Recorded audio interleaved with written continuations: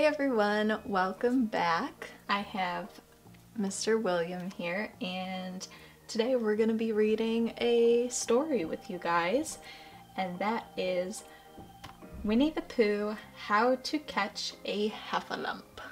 Let's get reading. How to Catch a Heffalump.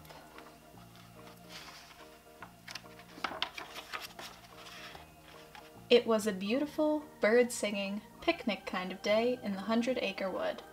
"Where shall we have our picnic, Christopher Robin?" asked Piglet. "I'm not sure. We'll stop when we find a good picnic spot," answered Christopher Robin.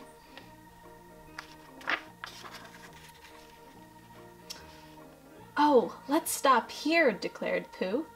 "How do you know this is a good picnic spot?" wondered Christopher Robin. "My tummy says that it's time to stop for lunch, and our lunch is in the picnic basket, so I think this must be a good spot for a picnic." "Silly old bear," laughed Christopher Robin.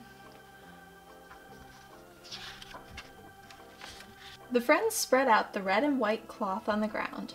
It was a friendly, bird-feeding and honey-eating kind of picnic. "You know," Christopher Robin said, pointing, "I thought I saw a heffalump right over there." "A heffalump?" asked Piglet. "Where?" Piglet was not quite sure what a heffalump was, but Piglet thought it sounded like a very large animal. "It's not there now," said Christopher Robin. "I thought I saw one yesterday. I wish I had caught it. Then I could have shown it to you." "That would have been nice," Pooh said.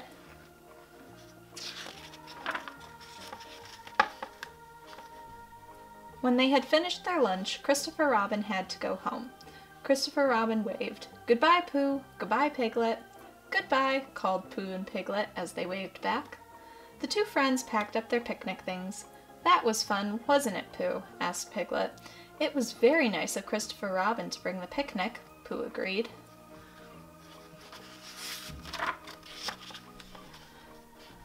"Perhaps we could do something nice to thank him," Pooh said.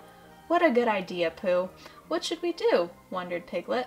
Pooh thought for a moment. "I know! We shall catch a heffalump for Christopher Robin," Pooh shouted happily. Heffalump?"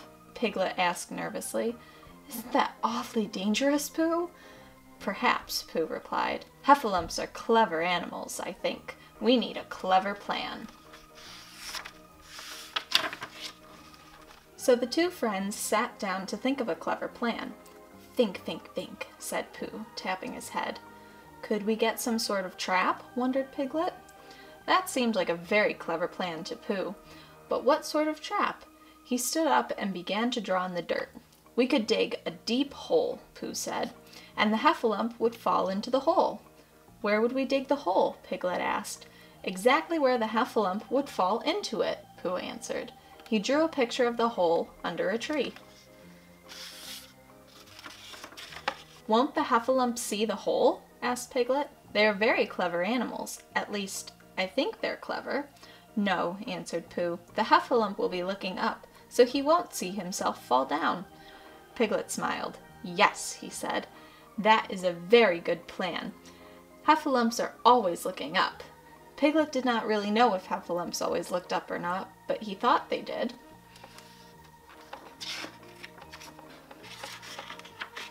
One problem still remained. How would they lure the heffalump to the hole? "I know," said Piglet excitedly. "Heffalumps are very large, so they must eat a lot of food." Piglet drew a heffalump in the dirt to show Pooh how big it was, or at least how big he thought it was. "Maybe it would come to the hole if there was food," said Piglet. "But what food do heffalumps like, Pooh?" Piglet turned around to find that Pooh had fallen asleep. All this heffalump talk had tired out the bear's little brain. "Pooh," said Piglet. "Yes," said Pooh sleepily. "What do you think a heffalump likes to eat?" Piglet asked. Pooh thought of the only food he ever thought of. "Honey," he replied. "Yes!" Piglet said excitedly. "That is a good idea. Heffalumps like honey." At least, he thought they did. "Hooray!" Piglet cried. "We have a clever plan." So they decided that Pooh would go home to get a pot of honey. Meanwhile, Piglet would get a shovel to dig the hole. When Pooh got home, he opened his cupboard.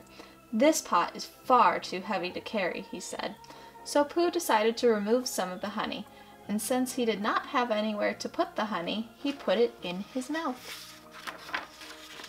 The honey pot was still heavy, so as he walked along, Pooh ate some more. Then he ate some more again, and again, and again. As Pooh walked to meet Piglet, the pot felt much lighter, but for some reason, his stomach felt heavier. When Pooh arrived, Piglet had nearly finished digging the hole. "Did you bring the honey?" Piglet asked. "Yes," answered Pooh. Pooh handed the honey pot to Piglet, and together they placed it in the hole. The trap was all set. It was getting late. Pooh and Piglet decided to meet at their trap in the morning. Then they would see if they had caught a heffalump. "Good night, Pooh," said Piglet. "Good night, Piglet," said Pooh. Later that night, Pooh woke up with a rumbling in his tummy. It could only mean one thing. He was hungry. So Pooh went to his cupboard for a pot of honey. But when he looked inside, his last pot was empty. Where had all his honey gone? "Oh, bother," Pooh said. Suddenly he remembered. He had left a pot of honey in the heffalump trap. "Heffalumps like honey," said Pooh. "It will probably eat the whole pot." At least, he thought it would. Pooh could not fall asleep. His empty tummy gave him strange thoughts. He kept imagining heffalumps chasing giant pots of honey. The more he thought about it, the more Pooh wondered if heffalumps really did like honey after all. And if they did not, then the pot of honey in the trap would still be there, just waiting to be eaten. So Pooh jumped out of bed and ran out of the door. Soon, Pooh reached the heffalump trap. Pooh tried to see if there was a heffalump in the trap, but it was too dark to tell, so he moved closer to the hole. But he still couldn't see, so he moved even closer and closer until, oops, he fell into the hole. Pooh looked into the honey pot and decided that heffalumps did like honey, because there was only a little left in the pot. Who else could have eaten it? Pooh stuck his nose into the pot to lick the last few drops. At that very moment, Piglet was lying in bed thinking about the heffalump. "I wonder what a heffalump looks like," Piglet said to himself. "Is it very horrible?" Piglet was quite worried. Heffalumps were very large, and he was very small. What should he do? "I don't have to be afraid," Piglet said at last. "He can't catch us while we're catching him."